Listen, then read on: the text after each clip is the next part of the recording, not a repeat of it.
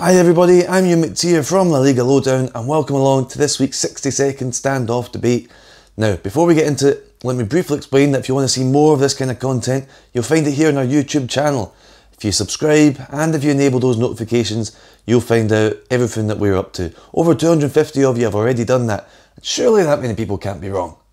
So, let's get into it. Let me tell you what we're going to debate this week.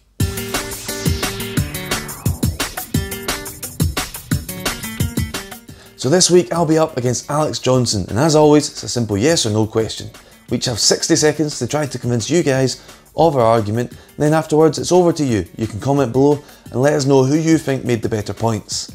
So this week's question is, were Real Sociedad right to sack Eusebio? I'll be arguing that no, they weren't, but first Alex is going to try to convince you that yes, they were. So Alex, take it away. Thank you, Euan. And I'm sorry, because this is going to be a no-brainer. I need 60 seconds on the clock. And my time starts now.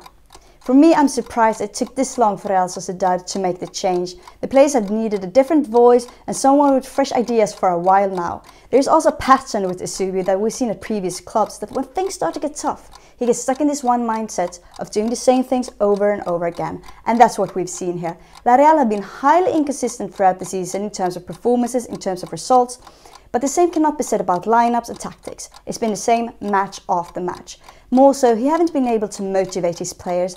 We have seen glimpses of what players like Jonson, Odriozola and Oyarzabal can do, but he hasn't been able to get the best out of them consistently. More so, the season is already over for Real Sociedad. It's a perfect time to put in the B-team coach, get rid of the bad atmosphere, the pressure from the fans, find some harmony and get ready for the new season. So for me, without a doubt, Real Sociedad made the right decision. He had to go. All the best to Eusebio. He won't be out for work for long. Okay, I hear you Alex, but let me explain why I think Real Sociedad were mistaken to sack Eusebio.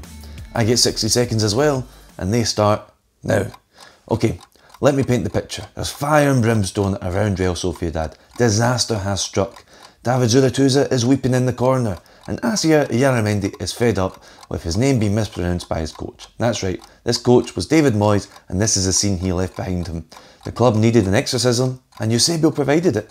He took this team to 6th place, playing good football in his first full post-Moyes season. That's incredible.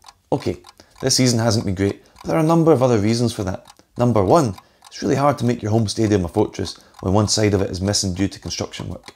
Number two, they've been so unlucky with injuries, they've had more than Wile E. Coyote falling off a cliff. And number three, they've been so stingy in the transfer market. They made a profit last summer, and in January, Inigo Martinez left for Bilbao. Eusebio's made some mistakes too, but I think he's kept this mostly together and prevented it from being even worse. I think he deserved another shot at it next season. I hear you, Euan. I hear you. And I do not agree with you. That's just not enough at a club like Real Sociedad. So that's what we think. But now it's over to you. What do you think? Who got it right? Did Real Sociedad do right in getting rid of Eusebio? Please put your comments in the section below of this video. And tomorrow we're going to take the conversation to Twitter, where we're going to turn this into a poll.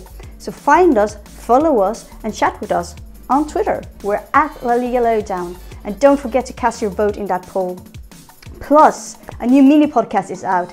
David went to Barcelona to meet with Diego and they reflected on Spain's performance against Germany. So for all details for Apple Podcasts and Android, you can find in the description below. And finally, if you haven't already, please subscribe to this YouTube channel and don't forget to push that notification button so you don't miss out on any of our great content. Have a great week and see you very soon.